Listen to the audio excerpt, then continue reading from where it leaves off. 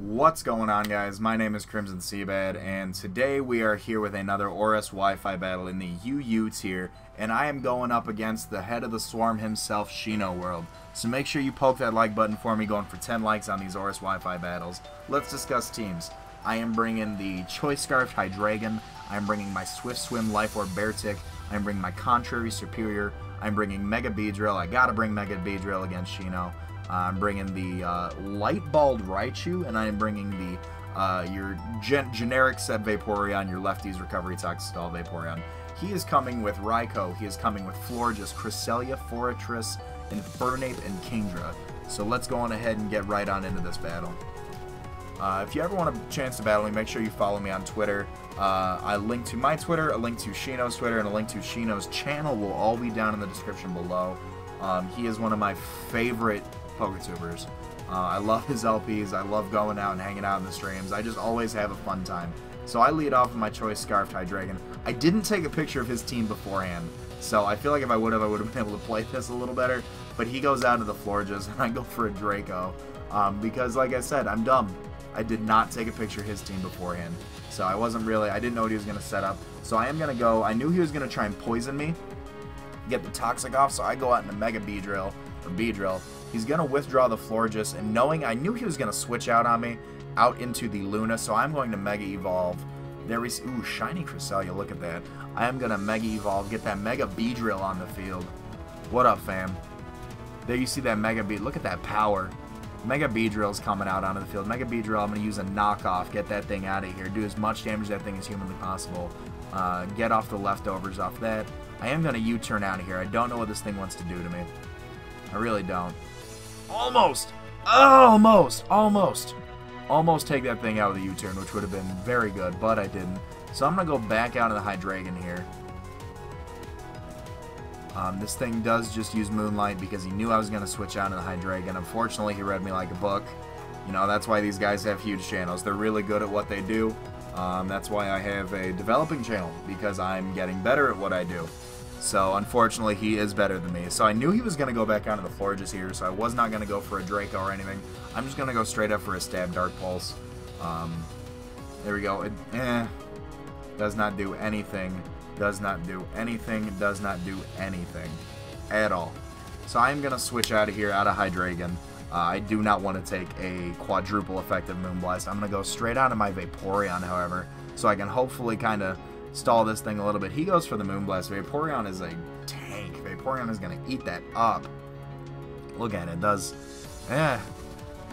like 20%? Maybe? That's about 20%. There we see my lefties go off. His lefties go off. And I am going to go straight up for a Toxic here. He is going to withdraw, though. There isn't much he wants to do. He's going to go out into the Forretress. I'm going to switch out, too, because I'm going to hopefully get some switch initiative. I'm going to go back out into Blue Eyes, the Mega Beedrill, and see what I can get off on this thing. I'm going to go for the knockoff, see what kind of damage I can do, because he does resist my Poison Jab, unfortunately. So he is just going to go straight up for a Gyro Ball. That is going to hurt. That is going to hurt. That is going to bring me down to well underneath where I want to be. I'm going to go straight up for a U-turn, get out of here. Trying to get some switching. I'm trying to get the upper hand on him at this point, because like I said, at this point in the stream, he's hanging out in his room with his girlfriend and his dog, and I'm sitting here on my DS just trying so hard, and it's not working at all.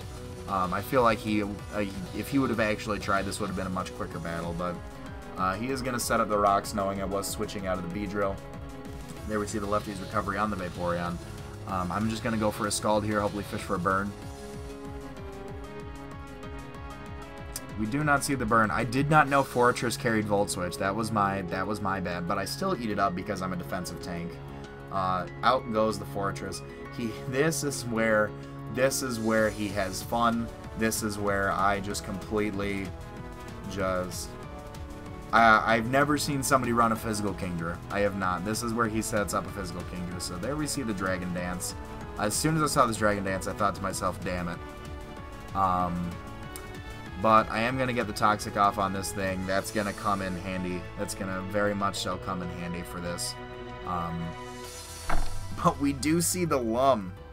We do see the Lum. So I'm just going to go straight up for another Toxic because he is just going to keep trying to set up.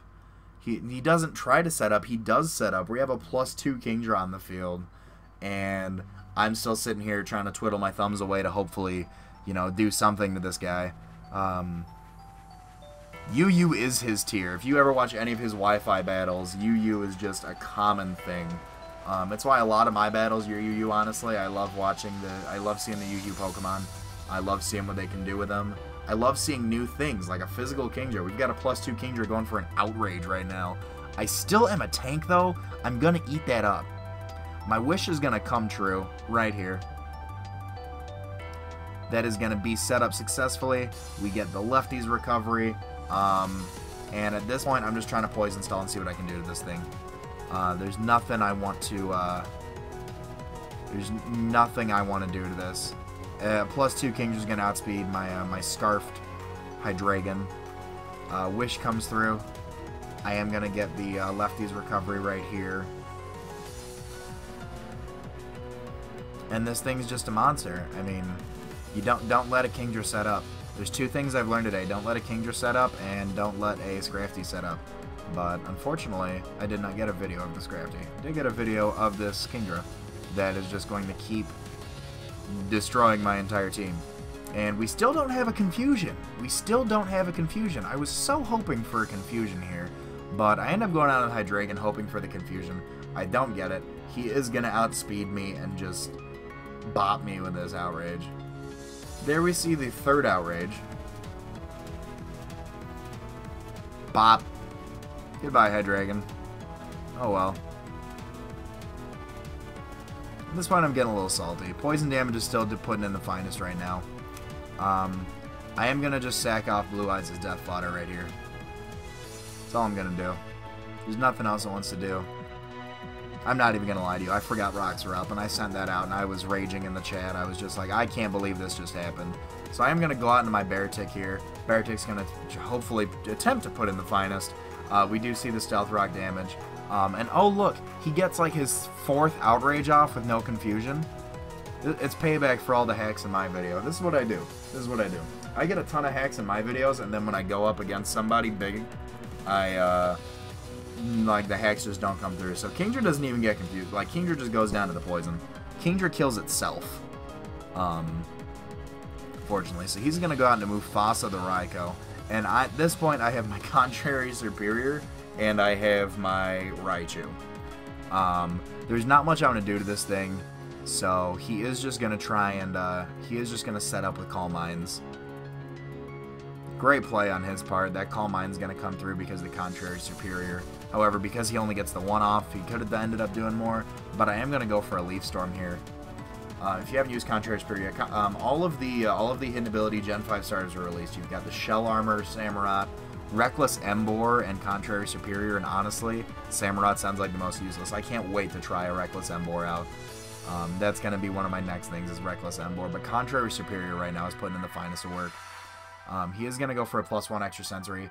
That is going to do some damage. I am partially invested into Special Defense, and when I say partially, I mean very, very, very partially. I'm going to get the Leech Seed off, hopefully trying to force a switch here, but he is still going to stay in. This is just a set I put together. I rock Leaf Storm, I rock Giga Drain, Leech Seed to force a switch, Giga Drain for the recovery, Leaf Storm obviously set up that +2, and then I actually run HP Rock on this thing because Firebug, Flying, and Ice are all weak against Rock.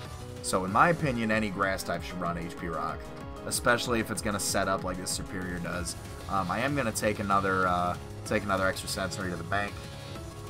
I am going to get that Giga Drain off, get some good recovery back, get some good health back, I should say. There we see the lefty's recovery on his end of the field. Here we see my lefties, and then we are going to go get our Leech Seed back. So now I'll still be able to live one more extra sensory. I will be able to live that extra sensory. Because I know I've got it coming my way. Yeah, again, I love the recovery sets. If you've watched one of my previous Wi-Fi battles, I do have a Toxicroak that just constantly sets up HP recovery. So knowing this thing's going down, I am going to set up another Leaf Storm. I am going to get up to +4 special attack. So if I would have outsped this next thing, it would have just done. It would have been game over. +4 Contrary Superior. Unfortunately, like I said, I am battling a battler battling a battler. I am battling a Poketuber way more skilled than myself. He goes on to Ignatius, the Infernape. Ignatius goes for the fake out to get that initiative because he doesn't know if I outspeed yet or not.